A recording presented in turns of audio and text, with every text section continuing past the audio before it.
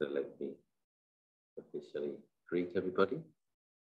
Good early morning to our friends in North and South America. Good afternoon to our friends in Europe. Good early evening to our friends in the Arab states and in India. Good evening to our friends in Thailand, Indonesia, Malaysia, Singapore. And good late evening to our friends in Australia. We have some questions, JP. Question 1, Venerable Ajahn. I'm interested to learn Sattipathana Sutta from Tan Ajahn, perspective from a monk. I'm following your talks for some time now, and your talks inspire me. I have recently done Sattipathana course from Goenka tradition. Would you please teach us, as Vassa is also just around the corner? We'll be highly grateful. Yes. So we're now already in the Vassa, rains retreat, that is. Yes, I can offer some words. So the Sattipathana Sutta is considered very central, important sutta. It's also quite long, and it covers, well, all phenomenon. And there are many, what would you call, dharma doors, gates to liberation described in practicing the 4 foundations of mindfulness. So I think if I were to try to cover the entire sutta in one session, that would take a good number of hours. So I think we might break it into part 1 and a part 2, and I'll just do what is possible in this session. But it is good to I find myself, I often refer to the same basic suttas that I know and love, and I don't do a lot of sutta study. Being part of the practice tradition, we're practicing cultivating the 4 foundations, cultivating mindfulness, and applying that mindfulness to notice these things and cultivate the mind, purify the mind. So it probably depends partly on the person's character type. Some people are more intellectual, some people are more academic. And for myself, I just make sure I do my meditation before my arms round. I do my meditation after the arms round, and I had a 2-hour sit in the afternoon as well. And so when I read through the sutta, it's that sense of, yes, that's what I'm trying to do in my practice. But sometimes things can get a bit rusty, or things can get a bit dull, and it's good to look at our practice and from a different perspective, or look at it from a different way. And I'm going to put my glasses on because you're going to take me more seriously. Okay, Professor Atlo. I look more smart now, don't I? Let us begin the Sattipathana Sutta. Thus have I heard, on one occasion, the Blessed One was living in the Kuru country, where there was a town of the Kurus named Kamasa Dhamma. There he addressed the bhikkhus thus: Bhikkhus, Venerable Sir, they replied. The Blessed One said, Bhikkhus, this is the direct path for the purification of beings, for the surmounting of sorrow and lamentation, for the disappearance of pain and grief, for the attainment of the true way, for the realization of Nibbana, namely the 4 foundations of mindfulness. What are these 4? Dear Bhikkhus, a bhikkhu abides contemplating the body as a body, ardent, fully aware, and mindful, having put away covetousness and grief for the world. He abides contemplating feelings as feelings, ardent, fully aware, and mindful, having put away covetousness and grief for the world.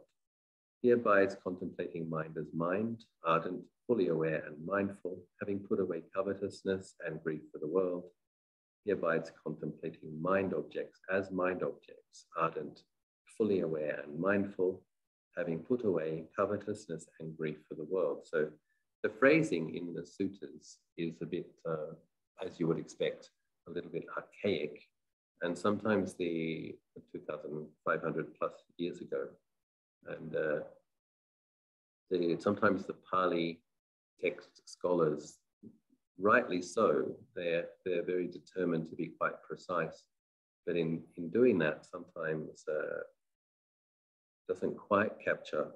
And this is why it is good for practice monks to give some commentary on because the translations technically are correct, but somehow they don't quite capture the in a way the ordinariness of how we practice.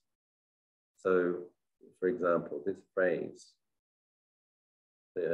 one abides contemplating the body as a body, ardent, fully aware, and mindful, having put away covetousness and grief for the world. What does that mean? So it means not falling into liking and disliking. So covetousness is craving for, and grief is disappointment, aversion, etc. So Lompo Anand so often says, keep the mind in the middle, not falling into liking and disliking. So that's exactly what these phrases mean. One is practicing being aware of the body and trying to keep the mind in the middle, not allowing it to fall into liking and disliking. And that becomes a quality of presence of mind with stability. And then it's possible to see the characteristics of phenomena simply because we're keeping the mind steady with a quality of clarity. So in the contemplation of the body section, Lord Buddha talks about mindfulness breathing. And how bhikkhus does a bhikkhu abide contemplating the body as a body? Here a bhikkhu, so also it's not just bhikkhus. Lord Buddha at this time had a huge following of bhikkhus, and he's addressing people and holding the bhikkhu in a way as the example of the practitioner. So here a bhikkhu can be you. You can just insert here a practitioner. So here a bhikkhu gone to the forest or to the root of a tree or to an empty hut, sits down, having folded his legs crosswise, set his body erect and established mindfulness in front of him. So what does that mean, establishing mindfulness in front of one? You don't actually try to put your intention in front of yourself. The way I understand this phrase is you establish presence of mind. You simply keep your awareness in the body, in the moment. Breath meditation is so wonderful for doing that because it's in the very center of the experience of this body and mind. And it's changing moment to moment. And in order, one has to be present to notice those changes and to be with those feelings. So practicing breath meditation is what actually allows us to establish mindfulness in front of us. It just means that establishing presence of mind. Ever mindful, he breathes in. Mindful, he breathes out. Breathing in long, he understands, I breathe in long. Or breathing out long, he understands, I breathe out long. Breathing in short, he understands, I breathe in short. Or breathing out short, he understands, I breathe out short. He trains thus. So with regards to that, one doesn't have to notice, oh, that was a long breath, and make a comment, oh, that was a short breath.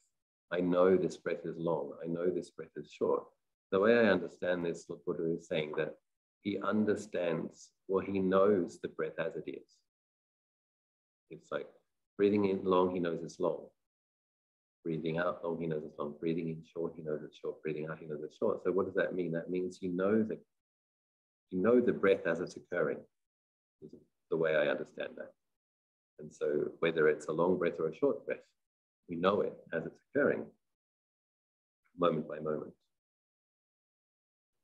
I shall breathe in experiencing the whole body. He trains thus, I shall breathe out experiencing the whole body. So some people understand this differently. Some people understand this as meaning knowing the whole body of breath, beginning, middle, and end, as I often mention, of the in-breath, beginning, middle, and end of the out-breath. Other people understand it as the awareness or the presence of mind is aware of the entire body, but the center of that awareness, the interest of that awareness is placed on the breathing.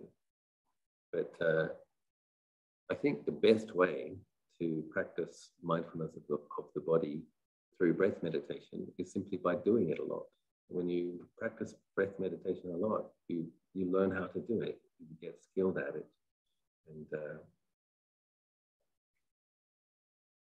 he trains thus, I shall breathe in, tranquilizing the bodily formation. He trains thus, I shall breathe out, tranquilizing the bodily formation. So just allowing the mind to be, both the body and the mind to be calm, to be still. You think of all the various activities we have, moving around, running around.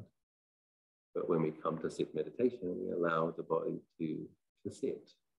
And then we calm the mind, and the body also becomes calmed. Just as a skilled lathe operator or his apprentice, when making a long turn, understands, I make a long turn, or when making a short turn, understands, I make a short turn. So too, breathing in long, if he understands, I breathe in long. He trains thus, I shall breathe out, tranquilizing the bodily formation. So knowing the breaths as they are, each breath, and allowing the mind to calm down, to become peaceful. In this way, he abides contemplating the body as a body. Internally, he abides contemplating the body as a body externally. So Tan Ajahn says the body within the body, or contemplating the body internally, actually means the body parts. So when the monks go forth, we get given as our first meditation object hair of the head, hair of the body, nails, teeth, and skin. It's actually part of the ceremony for becoming a novice. The preceptor gives you this meditation object. So the other body parts, of course, knowing the body within the body is the lungs, heart, liver, kidneys, blood, all of these things. So knowing the external body, the hair, skin, nails, internal body, blood, organs. Or else he abides contemplating in the body its nature of arising, or he abides contemplating in the body its nature of vanishing. So, aware of aging. He abides contemplating in the body its nature of both arising and vanishing. Or mindfulness that there is a body is simply established in him to the extent necessary for bare knowledge and mindfulness. So often when we come to sit meditation, we do a brief kind of a body sweeping. It's just that coming into the present moment. The body is a wonderful object to give the awareness, place the awareness and give the interest, because why?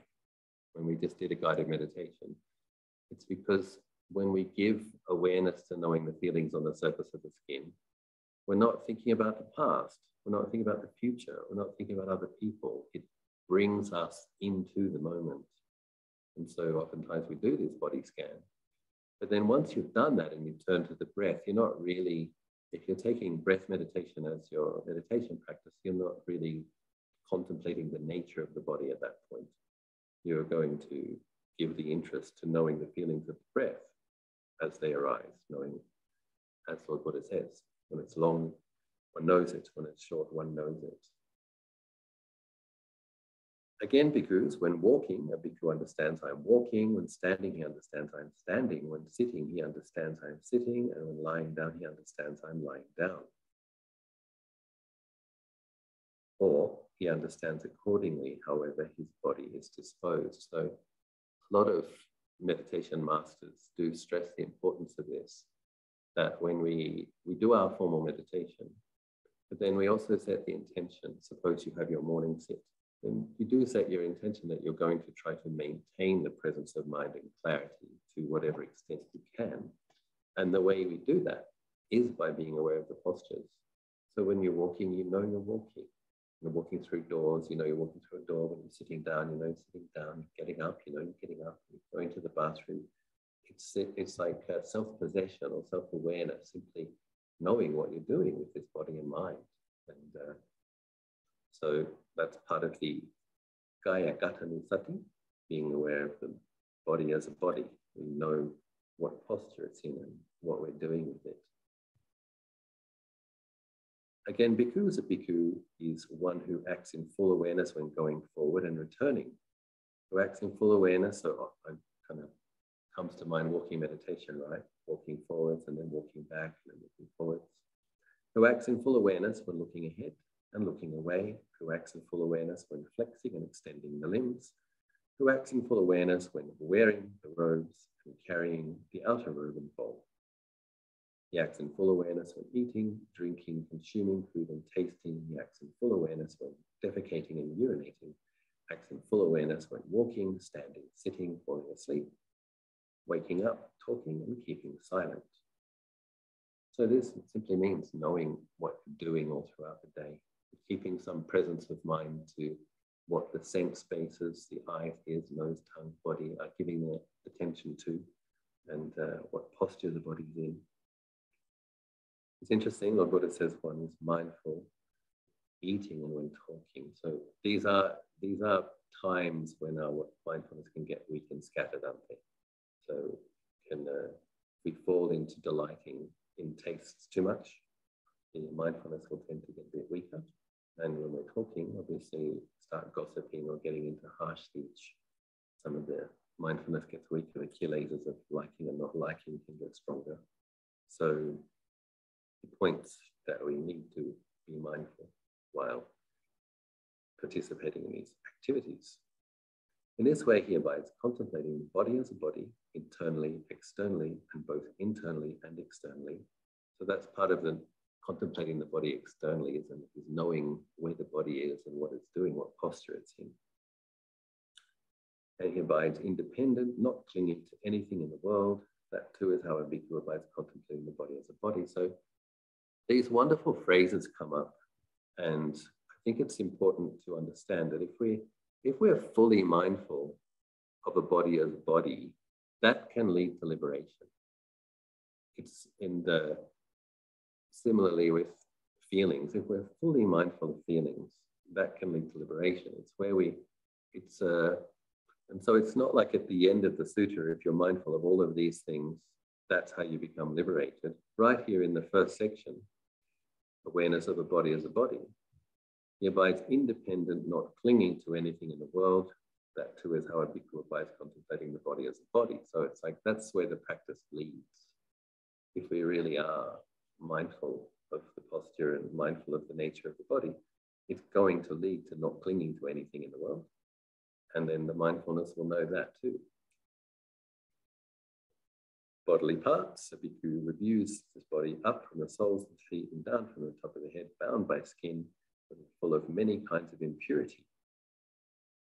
So, the 32 parts I mentioned. So that's knowing all of the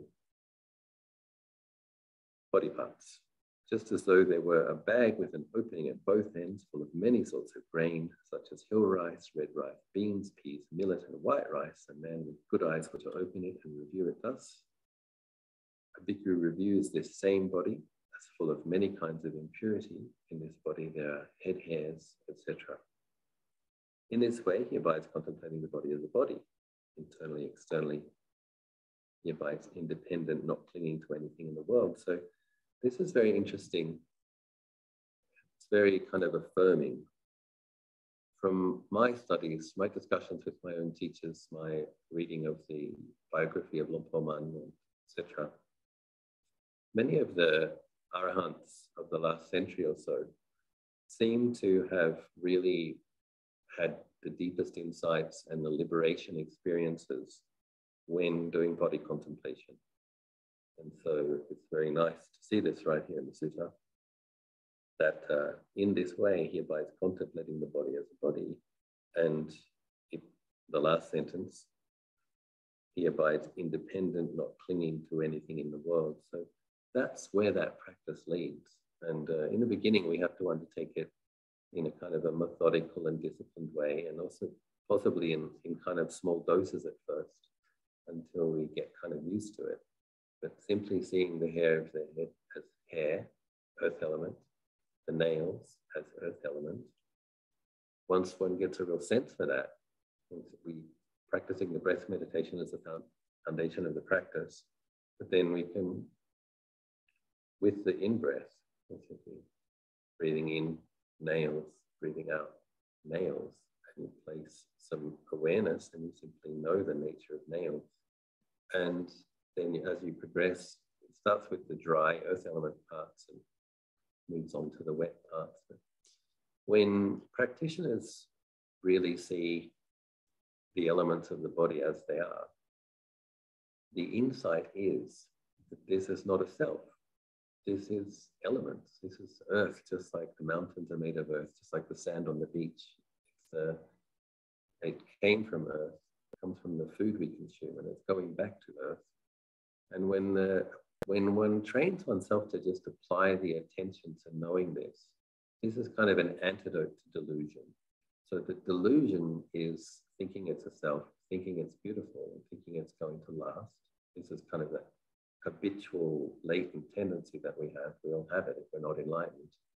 And simply by placing the awareness on knowing what are the teeth, these little white rows of pebble-like things in the mouth, when one really is able to hold mindful awareness on that, the perceiving the body as a self falls away for periods of time. So the greed, hatred, and delusion that causes us suffering is based on a foundation of ignorance. Because there is ignorance, which is a dark quality, there is delusion, which is misapprehending things.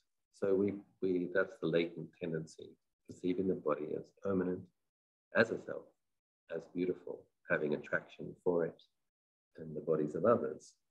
And simply in training this mindful awareness to know the foundation of mindfulness of the body, the ignorance as to its nature falls away or gets less and less. And when the ignorance is less, but when ignorance is not knowing, mindfulness with clear comprehension is knowing it as it is. When that mindfulness is applied again and again in a systematic and consistent way, because the mind is knowing it according to its true nature, the deluded way of seeing it falls away from the mind.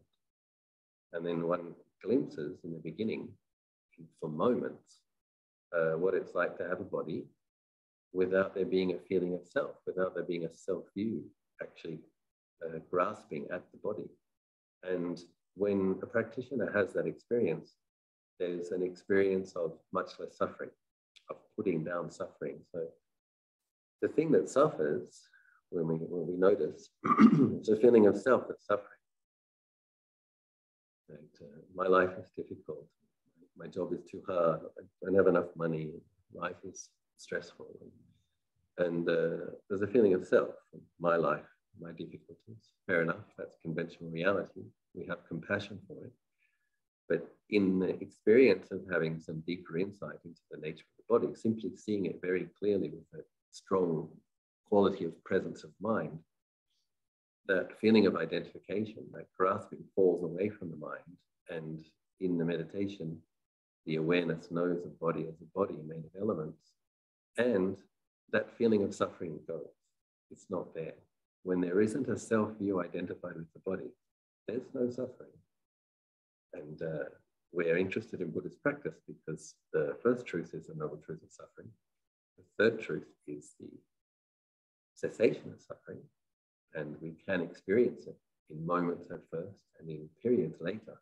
That when we put down the identification with it, the self-view falls away. And then there's nobody there suffering. Tan Ajahn talks about the Satanga Vimutti, temporary liberations. When we practice correctly, we will have periods of not suffering when we don't perceive it as a self. So Lord Buddha explains, we can contemplate the body as elements. The Bhikkhu reviews the same body, however, it is placed, however, disposed by way of elements. Thus, in this body, there are the earth element, the water element, the fire element, and the wind element.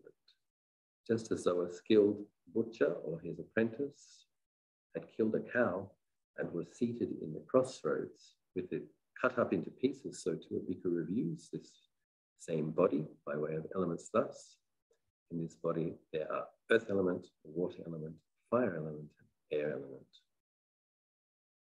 In this way, he abides contemplating the body as a body, internally, externally, both internally and externally. And he abides independent, not clinging to anything in the world. That too is how a bhikkhu abides contemplating the body as a body. So this paragraph keeps coming up. And it's the eventual outcome of practicing the 4 foundations of mindfulness correctly. So one can contemplate the body parts, and eventually one will abide independent, not clinging to anything in the world. One can see these body parts as elements, and eventually one will abide independent, not clinging to anything in the world. It's not the case that you just understand the sutta, you understand the concept, and then you can do that. Now I can abide independent, not clinging to anything. That's a process. And when we practice correctly, we will have more and more moments when we can do that, longer periods where we can do that, and then it will be the final outcome. But at least Lord Buddha is pointing to the fact that contemplating in these ways, applying the mindfulness in these ways, is leading to a liberated, purified mind that doesn't suffer. So he also goes through the charnel ground contemplations, and I won't read that. You can read it. It's the Majjhima Nikaya, Sutta number 10. And, we're going to go into feeling now. So, Vedananusati, mindfulness of feelings. And how bhikkhus does a bhikkhu abide contemplating feelings as feelings? Here, when a feeling is pleasant feeling, a bhikkhu understands, I feel a pleasant feeling. When feeling a painful feeling, he understands, I feel a painful feeling. When feeling a neither painful nor pleasant feeling, he understands, I feel a neither painful nor pleasant feeling. When feeling a worldly pleasant feeling, he understands, I feel a worldly pleasant feeling. When feeling an unworldly pleasant feeling, he understands, I feel an unworldly pleasant feeling. So simply knowing feelings as they are, according to their, how they're perceived by the mind. So pleasant feelings, simply knowing it's pleasant. Unpleasant, knowing it's unpleasant. And then trying not to, that's the thing about being mindful, isn't it? Trying not to fall into liking and disliking. Having enough presence of mind that simply knows the quality of the feeling. It's pleasant, it's unpleasant, it's neutral. And then we keep, normally the thing that makes it possible for us to be able to do that is that we are practicing with a meditation object. So the sutta does begin with the bhikkhu goes to the root of the tree and practices breath meditation. So this is, I think that's also instructive, the way that we are able to, and I've mentioned it many times in the Sattipathana Sutta, the Lord Buddha mentions in one of the introduction paragraphs that by practicing breath meditation, one can develop the 4 foundations of mindfulness fully. So it's when one has some presence of mind, some clarity, that one is able to know feelings as they are, pleasant, neutral, unpleasant, and not falling to liking and disliking. It's very interesting when he talks about a worldly pleasant feeling and an unworldly pleasant feeling. So I think what Lord Buddha is referring to here is the lokuttara and the alokuttara. So a person who's enlightened, they're going to have access to the liberated state. So that's an unworldly, not of this world. And there's going to be feelings associated with that. So feelings such as unshakable and deep peace. And if you're starting to get into even amongst the jhanas, there's the unenlightened person who can have jhanas. They have what's called the Lokiya jhana, because that person is not enlightened. There's the enlightened practitioner has Lokuttara jhana. So it's the Buddha can see this, and enlightened beings can see this.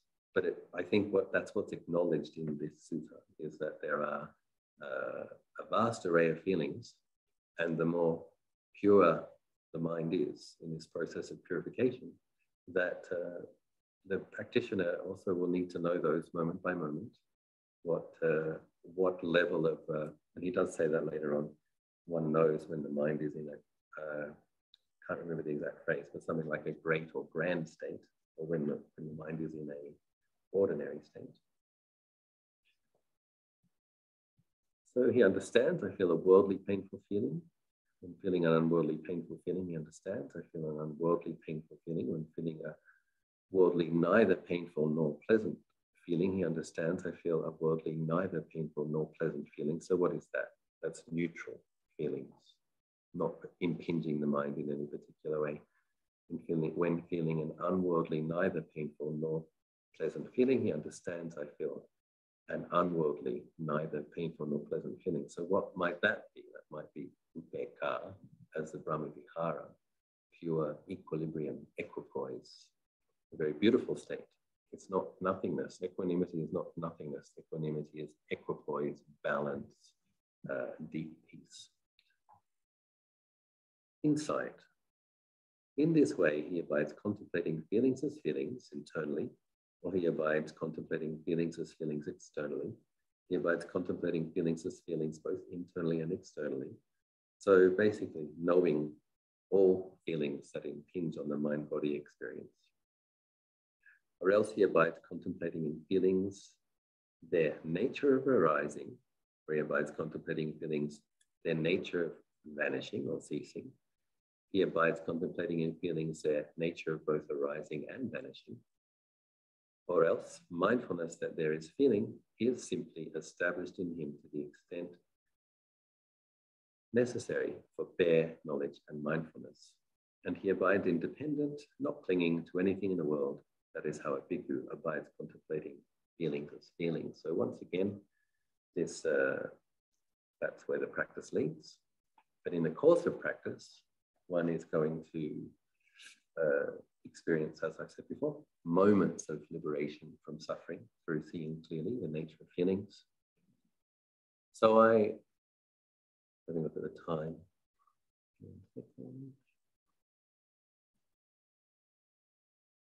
I want to tell some practical things from my own practice as well, and some things I heard from. So we've done body and feelings, and next week we will do the mind and dhammas. But on the subject of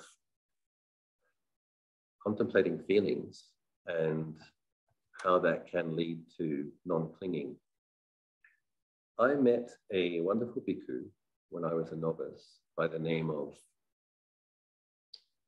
Hanya Wado, who was considered to be Lungta Mahabua's foremost foreign disciple. So he was believed to be, I believe, an anagami. So that's a third level of enlightenment, never returning to this world. At the breakup of the body, at the end of a life, the anagami goes and lives in what's called Sutawati, which is a very, very refined, superior realm, which is higher than the Brahma realms.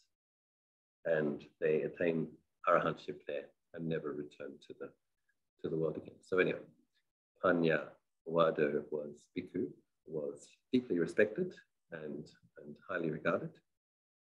I was fortunate enough to meet him as a novice at Ajahn Mahabua's monastery 27 years ago.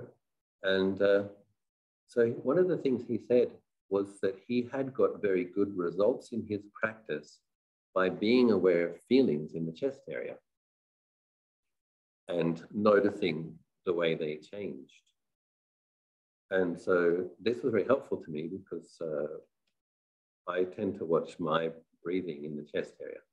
That's where I'm aware of the in and out breathing.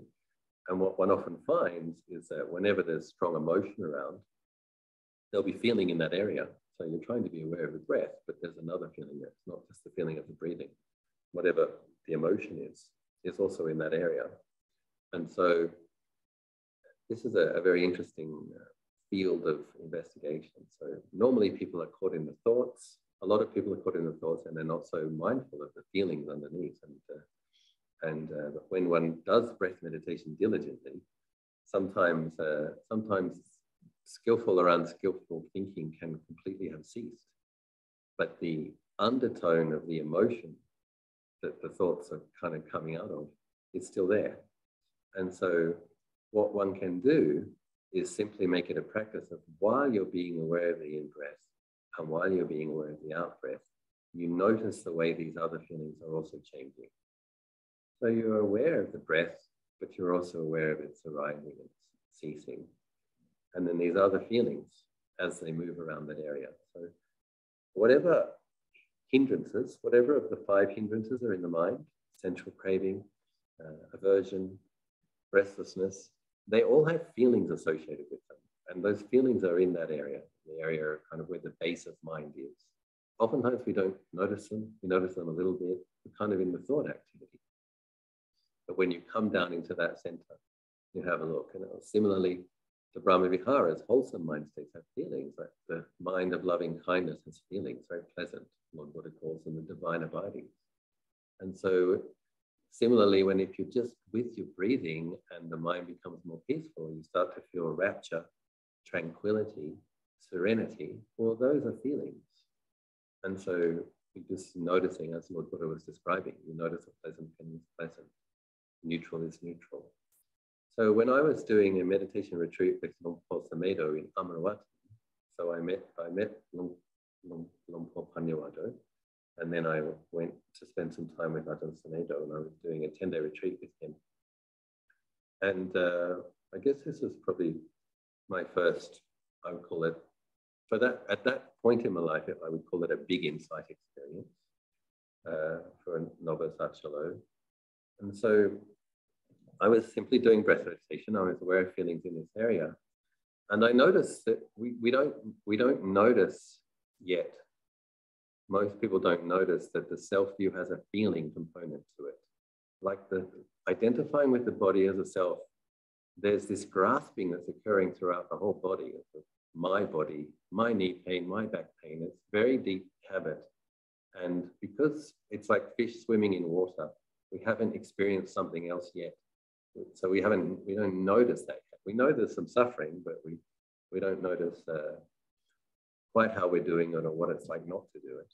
And so in this, as this meditation retreat progressed, and I was doing this practice that Lumpur Paniwada had recommended, the feeling of a self disappeared from like my feet to my waist. And so there's this interesting experience of feeling like a me meditating with my struggles. But from the waist down, there was no feeling of self, but there was awareness of a body.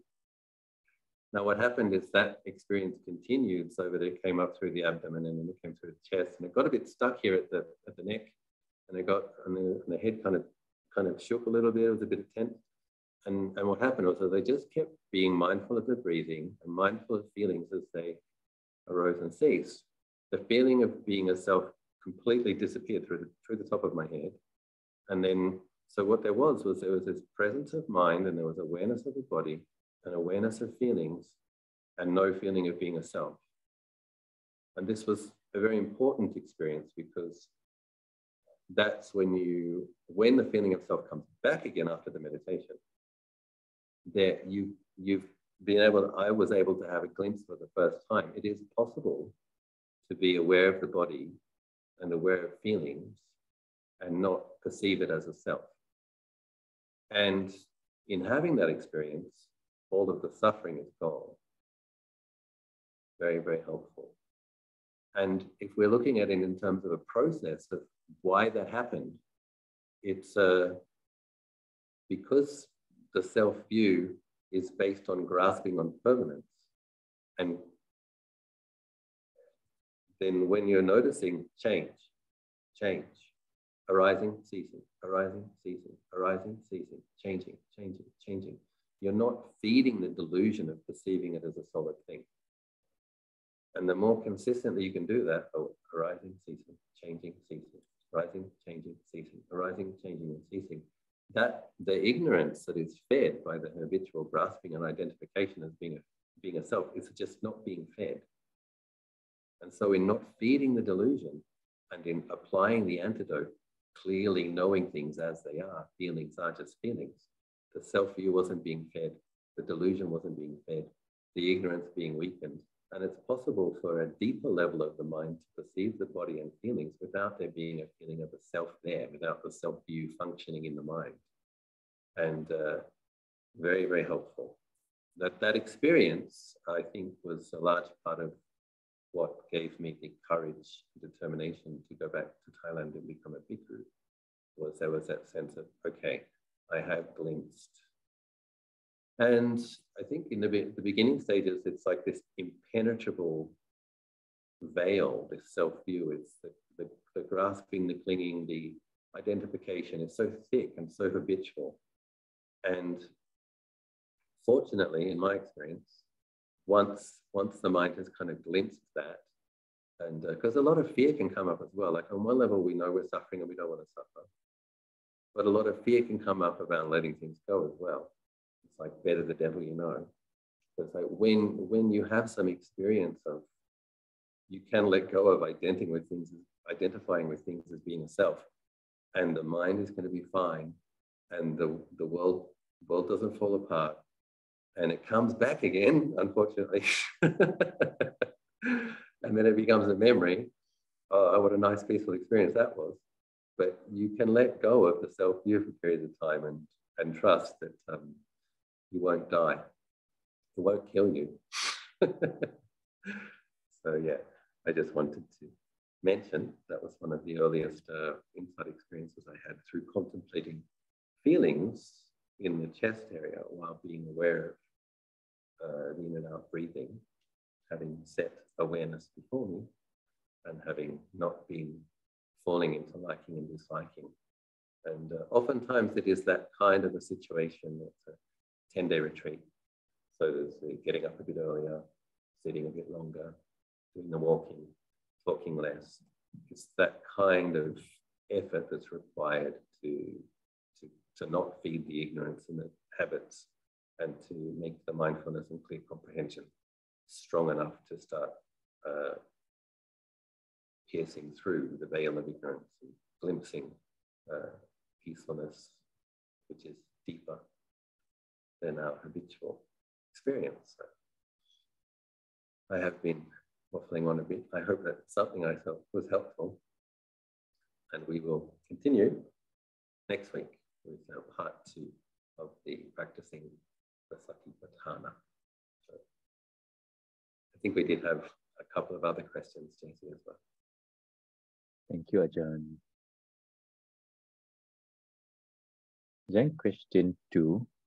Sila is generosity. In the retreat Q&A, it says Sila is for the abandoning of the 3 fetters in order to gain wisdom. Please elaborate. I do not know what are the 3 fetters. I have not finished reading all the literatures of Buddhism. Thank you. So yes, generosity, was it, sorry, it was Sila, right? Generosity or Sila, sorry? Sila.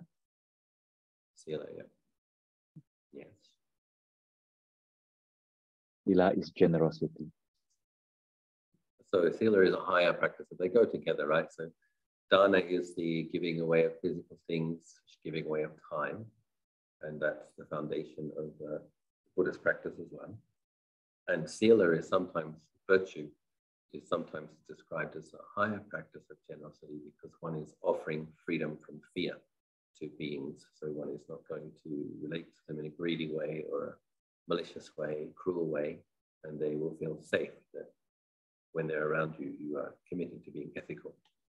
And yes, when we keep the Sila, the 3 root kilesas, greed, hatred, and delusion, if we're still feeding them, the kilesas have a dark quality.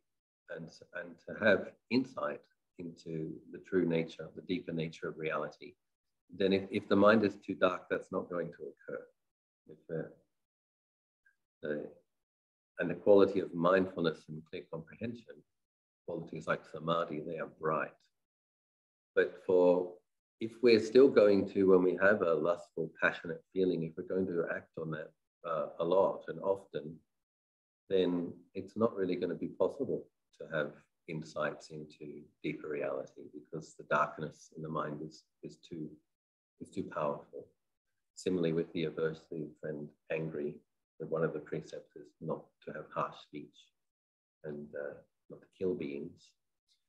So if we still go out hunting, fishing, clobbering beings over the head, then the quality of darkness in the mind is normally going to be too thick for one to penetrate into ultimate reality. And that's what causes the fetters to fall away. So one of the fetters is the belief in rites and rituals. And what's interesting about this is that belief in rites and rituals is what will get you enlightened. So that's a fetter. What's interesting, so that would be kind of like, okay, if I do 1 million bows and 10 million mantras and pay respects to 100 arahants, I'll get enlightened. It's this kind of, it's a faith, a belief that if I do these things, I will get enlightened. Now, what skillful and correct practice demonstrates to us is that it's practice that leads to liberation. It's not the activities, but Lord Buddha doesn't say don't do rites and rituals. So we still do rites and rituals, but we do them mindfully, and we do them for the purpose of generating merit, or for brightening the mind, or for developing mindfulness. So we do rituals mindfully for the sake of developing mindfulness, but we don't believe that the ritual is what's going to get us enlightened. So I think in India, in ancient India, there was a belief that if you sacrificed a certain number of buffaloes and oxen and these kind of things, that you would get reborn in heaven or whatever, if you made these offerings to Brahma or Kali or whatever, these kind of very deep ancient habits and practices that were around. And actually it's the consistently practicing meditation on a foundation of being generous and ethical. It's the right practice which leads to the insight. And once a person has had the insight and they know that, it's like, oh, okay, well, these things were helpful for producing merit, or these things were helpful, like 100,000 prostrations might have been helpful for me to develop mindfulness of the body. It might have been helpful for me to recollect the Buddha with gratitude. But it was the mindfulness itself, and combined with wisdom or wise contemplation, that led to the insight. Like once the practitioner, because in the experience of insight, there's going to be a great quality of presence of mind and clarity. So when the practitioner has the insight, they're going to notice what they were doing when they had it. And they're going to remember, oh, when you've had this putting down the feeling of self and the mind's liberated from the suffering that comes with that for a period of time, and it's literally experiencing the deepest peace and contentment and coolness and fullness that it ever has, it's going to notice that. It's going to notice, what was I doing when that occurred? Oh, that's how it works. So, and then it's glimpsing in when the sense of self falls away and the mindfulness with clear comprehension really does see a body as just a body, feelings as just feelings, thoughts as just thoughts, and experiences something where the self-view isn't permeating that. That's when the self-view, another of the fetters, is abandoned. But it has to be, for the stream entry, it has to be a very deep. So normally the way it works is people will have glimpses of it, and then they'll have what's called Vipassana insights. And then some people even will then have a stream, Gotrabu Vijnana, which is a changing of lineage insight, where they glimpse Nibbana. And then the power of karma and delusion pulls them back to this shore. The mind doesn't, what they call, flip over into the Nibbana element. But having had that insight, having glimpsed Nibbana, the merit of that, the power of that, Lord Buddha explains that they will attain to stream entry before death or during death. It's like, it's so powerful that during the dying process or before dying, one will get the path of stream entry. And then some people have the path of stream entry, but not the full fruit, have to keep practicing, and then they get the fruit of stream entry as well. So it depends how many lifetimes a person's been practicing. These great practitioners we see in the Buddha's time were listening to one sutra and becoming stream enterers or becoming arahants. Most of them probably had made vows that they wanted to attain stream entry while listening to a Buddha. They specifically, so they were kind of ripe and they were waiting for Lord Buddha to come because they wanted to hear teachings from the Buddha and they wanted to get enlightened while listening to a Buddha. But for people who have less accumulated virtue, it's a process of glimpsing more deeply, experiencing momentarily, experiencing for a deeper period of time. And then all of those experiences are building the wisdom, spiritual power, those 5 spiritual powers. And then eventually, finally, they get powerful enough to lead the mind to an insight which is unshakable, the stream entry. So Tan Ajahn says the stream entry experience usually goes for about 2 or 3 days. So it's like that sense of the mind really has changed now. It really has experienced Nibbana. It knows what Nibbana is, and it knows what practices lead to that. It's tasted liberation to the point where it knows it's significantly liberated. But as I was saying, different people have different levels of virtue, and for the people who get those paths and fruits 2,600 years after the Buddha, it tends to be a few lifetimes process, and depending how much practice a practitioner has done. So abandoning the belief that rites and rituals will get one enlightened.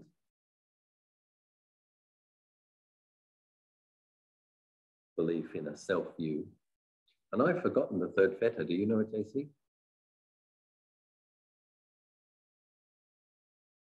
What's the 3rd fetter that's abandoned with stream entry? You're doing a quick search, aren't you? You're asking Google. Does Google know?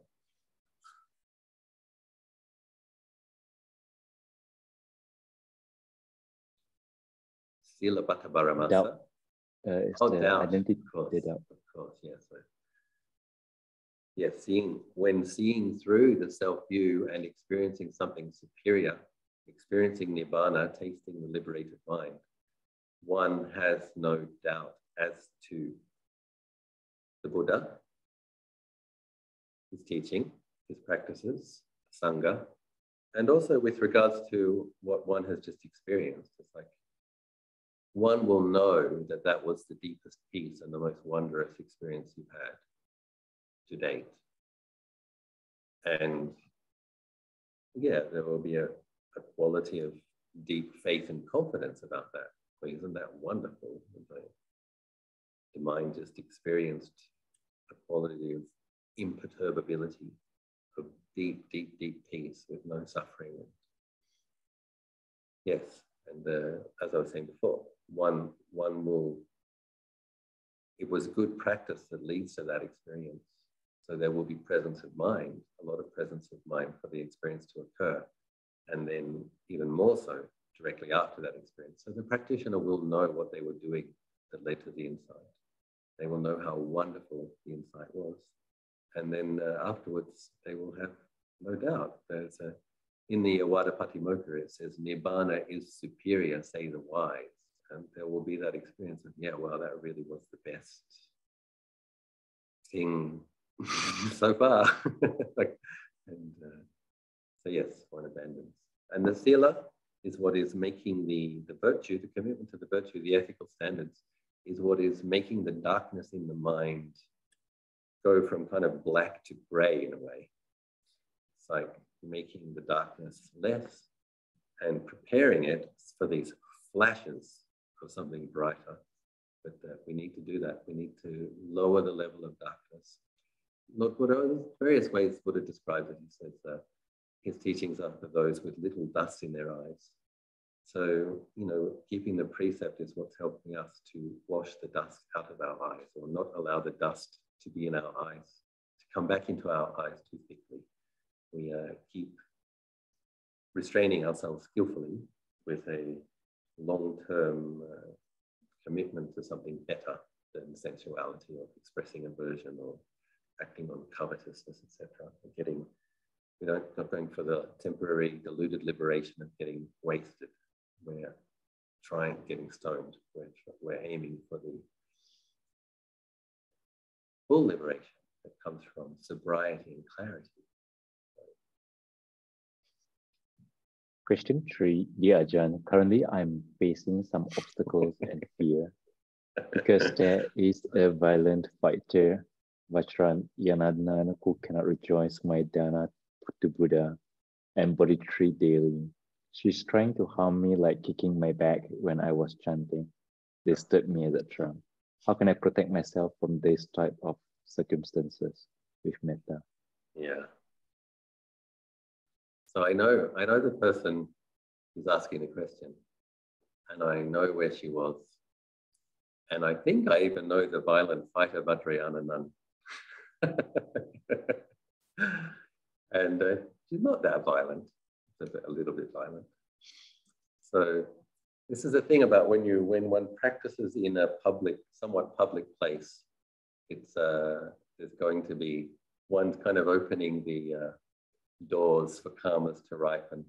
And it's one of the things I actually love about Bodhgaya, is it's a real challenge, a creative challenge. You need to have everything in your toolbox as a contemplative ready to go, because you don't know what's walking around the corner next, and or what's going to fall on your head from above, or what's going to walk into you or bump into you. So it's a very interesting place. But of course, practicing in a less crowded time, it's in the hot season, there's many fewer people. In some ways, there's kind of safety in numbers. There's like quite a lot of noise in my experience practicing Bodhgaya, with quite a lot of noise. Loud Tibetan pujas or big groups doing their pujas is less impinging than if I can hear just one Thai person sitting a few meters behind me complaining about the bathroom or complaining about how much something costs. And so it gets a bit harder when there's not many people, and then people are being kind of possessive about things. So basically, Bodhgaya is a place where it's the place of liberation, and it's also the place of Mara's army. So basically, it's a very interesting place, and I find that those vibrations are kind of always there. Because if you practice diligently, it's like you can smell, you can taste, you can touch, you can intuit. You're so close to Nibbana. It really does feel closer there. And there are going to be so many things that come and challenge you from actually experiencing that more deeply. It's very bittersweet, 10,000 joys, 10,000 sorrows. I love it. I love practicing in Bodhgaya, but basically you're going to have to expect some karma to ripen. And yes, and sometimes one has to learn from observing others, like what not to do.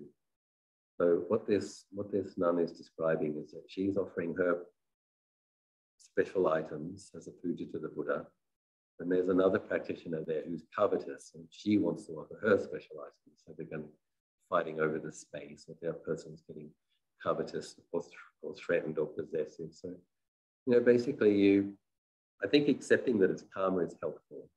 And one accept, okay, well, I must have behaved like this in the past myself. That's why I'm experiencing this. And I don't want to continue creating that kind of karma. So I'm going to not be contentious. The best thing that you can offer that person so that they don't make too much bad karma is not reacting. So it's like even if a person comes and kicks your bag while you're meditating, you leave that with them. Obviously, if they kick you, it's a different level of, you might need to do something. You might need to do something about that. But if it's just somebody being a little bit immature and possessive, then accept it as your karma. Try to have metta for the being. Don't make any more karma. And one contemplates, isn't that a shame? Come all the way to Bodhgaya and to abandon attachment and actually cultivate more attachment. It's one makes a note, I don't want to do that. I'll make sure in my practice I don't do that. And trust that the merit of the Buddha, the future Buddhas and the Devas will receive your offering. And yes. keep the mind in the middle, not falling into covetousness or grief for the world.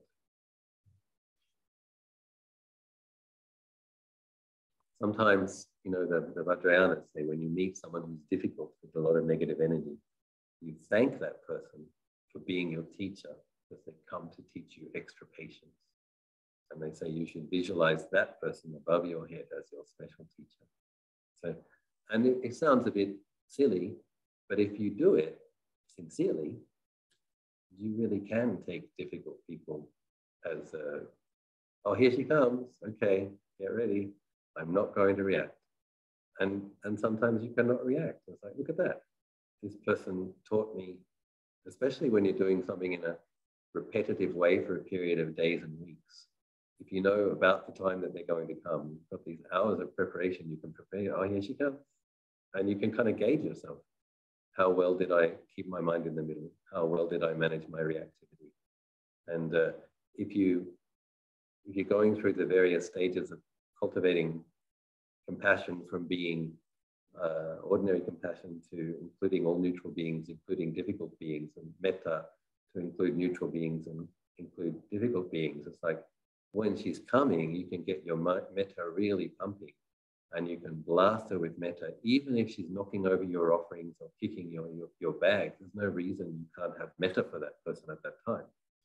And Bodhgaya is a really good time to recollect that, because remember that after he was enlightened, Mara's army rallied with such frightful might, like never seen before. And what was Lord Buddha's response to that? Lord Buddha's response to that was to spread metta. And he actually described metta as being the best weapon. So it's like, he wasn't using metta to harm, he was using metta to protect his bodily formation. And it's described that the Mara's weapons, when they hit Lord Buddha's purified aura, turned to blossoms and fell to the ground around him. So that's what we have to do. We have to take people's barbs and daggers and turn them into blossoms around our beautiful minds, radiating loving kindness. So I wish you every success in that endeavor.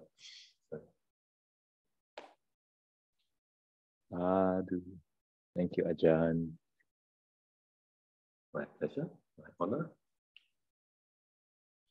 Good to see you all. Nice to practice together. With care. Thank you, Ajahn Chala. Thank you, Ajahn. Thank you, Ajahn. Thank you, Ajahn. Everyone. Good night. Good night. Thank you, Ajahn. Thank you.